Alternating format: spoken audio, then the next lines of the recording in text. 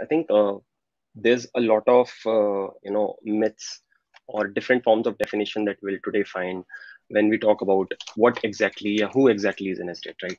So let's uh, let's take 2 minutes and go back in time and understand how this SDET role came into picture. So the term SDET was initially coined in early 2000 by Microsoft and then subsequently picked up by other companies.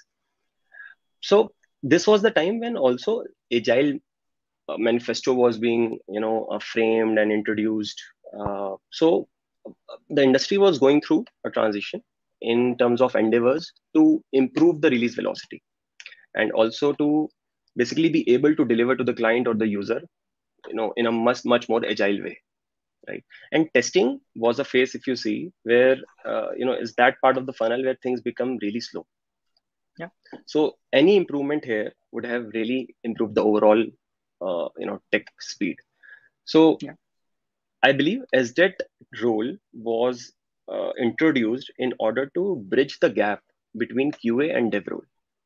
Okay. Right now, this bridge would have constituted, of course, automation, coding, reading, and writing skills, shift left, shift right, understanding the test pyramid, unit integration, contract testing, and many other skills and deliverables that Yeah. would have ultimately helped in improving the release overall release velocity and feedback times and so on.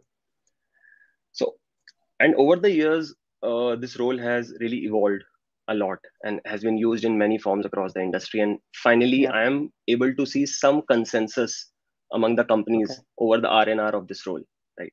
So Okay. a very apt definition of who is an SDET, which I read around few months ago, says that an SDET is an engineer who can play almost every agile role with a Okay. focus on quality and user Okay. experience, That's a right? pretty And that's like the closest definition that I personally align myself with.